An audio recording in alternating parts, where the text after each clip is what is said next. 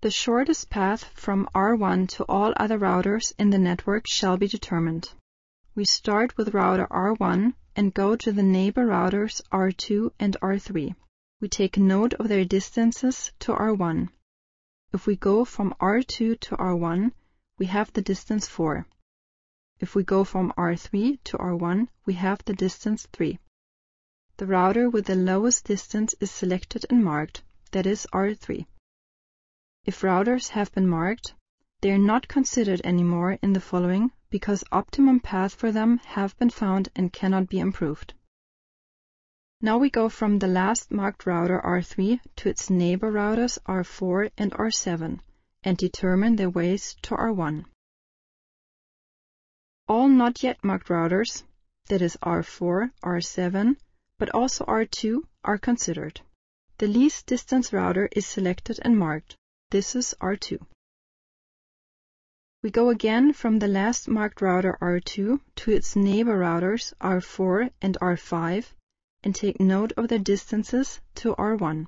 The new way from R4 via R2 is better than the old way from R4 via R3.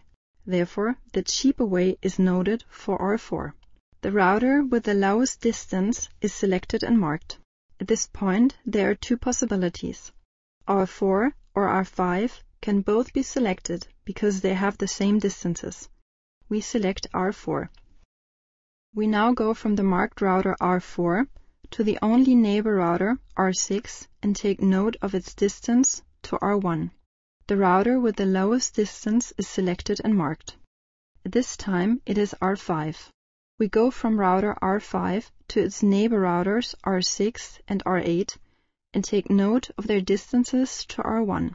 Since the new way from R6 via R5 with a distance 11 is worse than the old way via R4 with a distance 9, the entry for R6 is not changed. The router R6 with the lowest distance is selected and marked. We go from R6 to the only neighbor router R7 and take note of its distance to R1.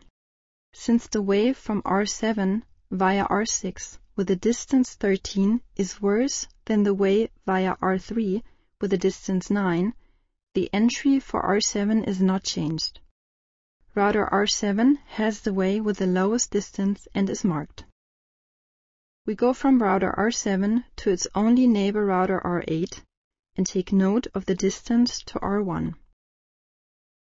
Since the way from R8 via R7 has the distance 14 and is not better than the way via R5 with the distance 12, the entry for R8 is not changed.